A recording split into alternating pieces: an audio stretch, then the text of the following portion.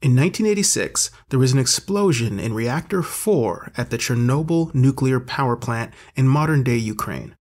This accident released massive amounts of radiation and created an environment that was lethal not just to humans and animals, but also to machines.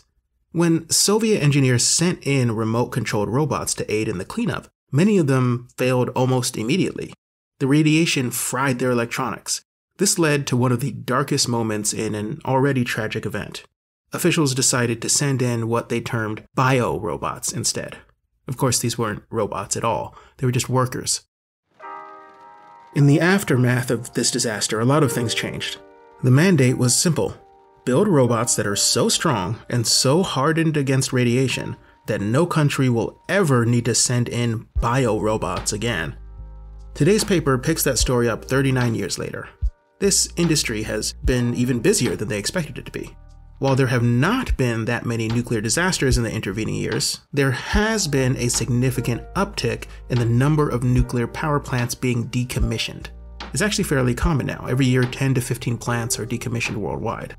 This too is not a job for human beings. Unlike the machines deployed at Chernobyl, modern decommissioning robots are built for precision, endurance, and resilience.